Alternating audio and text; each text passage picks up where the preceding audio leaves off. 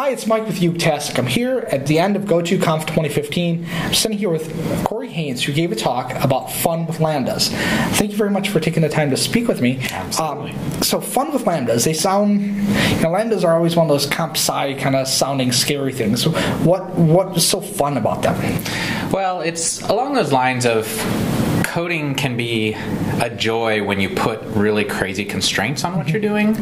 And so the idea is, what can you do if all you have is a lambda that takes one argument, can return one thing, start with nothing, and then slowly build up things. So what we did was we went through what are called the Peano axioms, which are statements about the natural numbers. They were developed by an Italian mathematician named Giuseppe Peano, and they just say things like, hey, 0 is a number.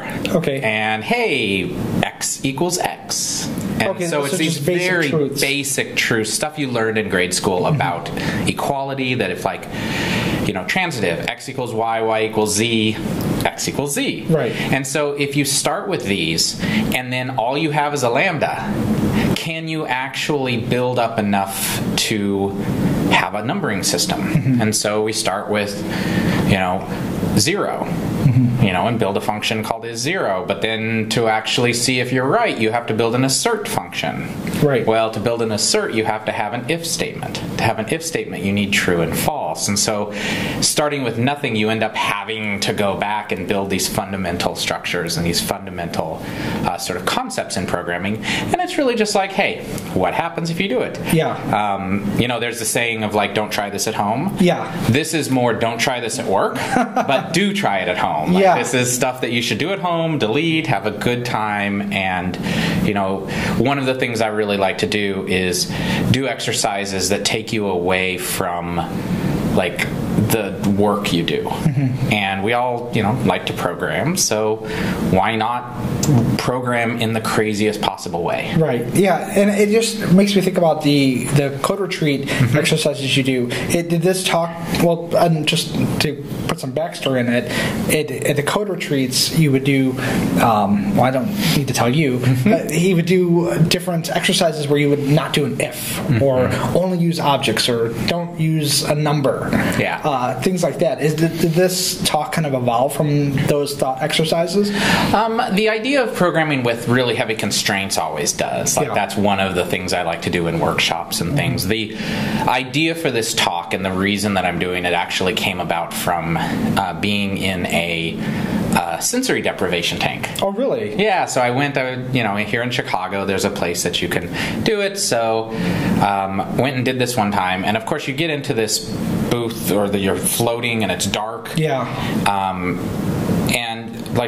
I remember getting in and going, well, what am I going to think about? Because I've got an hour in pitch black and no sound. You got to think about something. So I was like, oh, hey, well, let me think about what are called church numerals. And I started doing that, and then just started to kind of think about lambdas and a little bit of this lambda calculus stuff. And that came out of that, and I started actually working on a book about the lambda calculus and understanding lambdas and things like that, which is kind of on pause right now. But started doing that. Incidentally, I did find out that they do not put eels into sensory deprivation tanks. Do you just hallucinate the eels then? No, I thought they might put them in there. I remember being in there, laying there going, what if there were eels? But there's not. Well, I've heard of people going into those and they're actually hallucinating. That our minds are so used to the constant stimulation that it plays tricks on you. Yeah, that's what they say. I didn't. I mostly just thought about lambdas. Well, I guess maybe you kind of already had a topic where somebody goes in and it's like, okay, now what? Yeah, now what? Then you let it go. I was also worried about regressing to being a Neanderthal, in altered states, but that also did not happen. I did not regress. You did not come out and hit somebody with a club. I did not. Oh, I was actually worried about that, because you never know. I saw it in a movie. But that's where this idea came from. And then I want to start doing a lot more talks. I've taken the last probably about a year and a half off of speaking at conferences, and I wanted to come back and do more live coding and just talks where I'm up there. It's me, it's them, just writing code and things like that. And this is it's a talk that you don't see a lot. Right. And I'm not really one to give talks that are useful, I think. And especially my coding talks. It's like, there's, the talks here at GOTO have been wonderful. One of the great things about this conference is they cover like Java and they cover C#. They had a Futures of Java and Futures of C# talk. Yes. And so they cover all of this great stuff.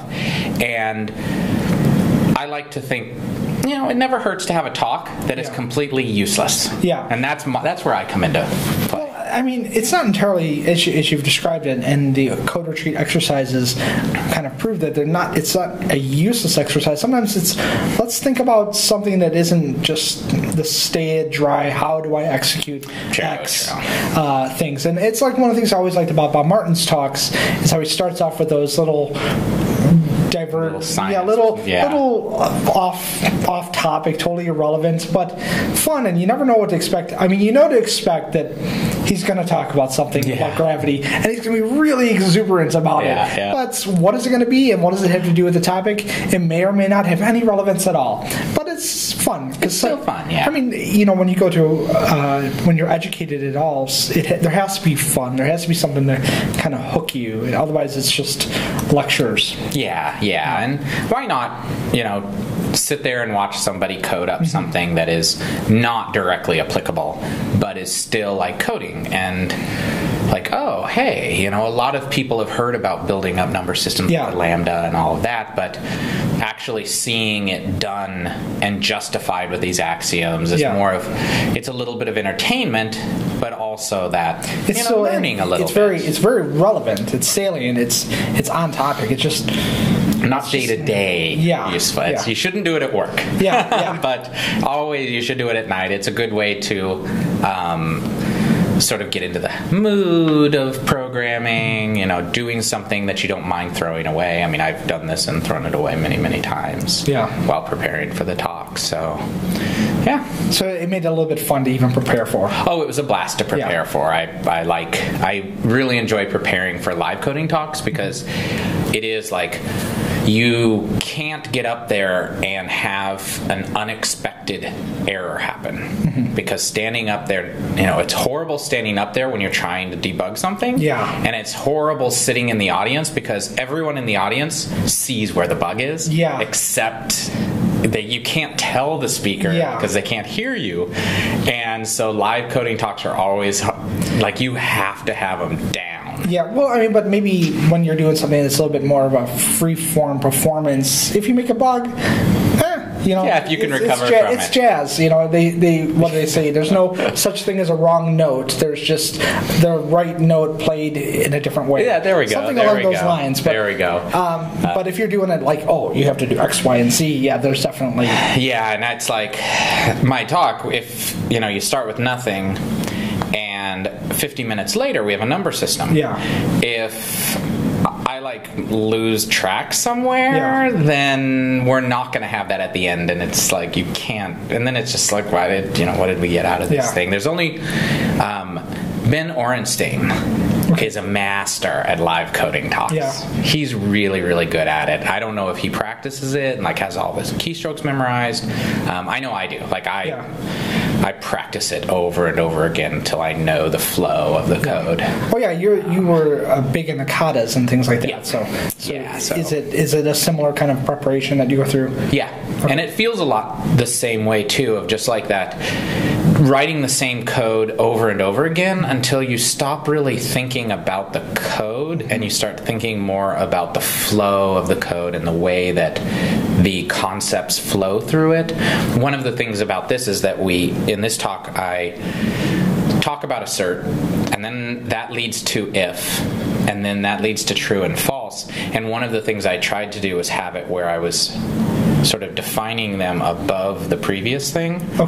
And then having it where when I implemented it, it made something lower easier to implement and clear, and then eventually the test passed. So you're kind of going up and down and up and down. And so I really worked on the flow, not just of the code, but of where it is in the file. And so even having a tempo and a rhythm. Okay. Yeah, so. Well, thank you very much for taking Awesome. the time Thanks. to speak with me. Thanks a lot. Appreciate it. Bye-bye. So there we go. That's the end of the conference. Awesome. Yeah. So it ended up. It started a little slow today, but I ended up getting interviews with Jay Fields, Good. Trisha G, a whole bunch of people. I'm just drawing a blank on my note. Did you get Chris Michael John? No, but I got. What did I do with my? Oh, there it is. We got Jay Fields, Attila Szegedi. Szegedi. He's Hungarian. Yep. Yeah, and because I wanted to pronounce his name correctly, and I said, "Is it Bulgarian?" He said, "No, Hungarian." Okay. Jay Fields. We had some fun rescheduling stuff. Kyle. This guy, Gil Tanner.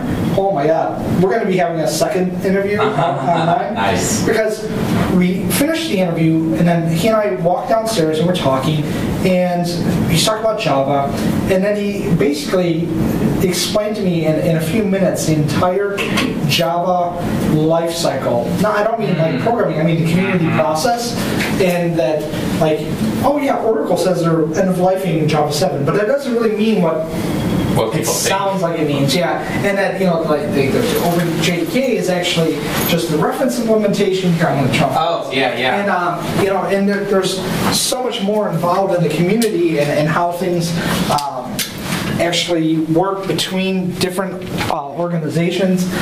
So, like, Java 6 is still actually being supported, but it's being supported by Red Hat, because when Oracle drops support for a product, they basically sign it over to Red Hat. Oh, so there's all kinds of... Oh, here's your that's cool. Oh, your badge. awesome. There's all kinds of cool things about that. So I was talking with him, and I'm just kind of looking at him, going, I remember some of the things you said, but there was so much dense information that even he agreed that, yeah, we probably should have talked about this on camera, but I'm like, I think this is another conversation. Yeah, another conversation. Yeah, so we're going to do a Skype interview in the next few weeks. That's awesome.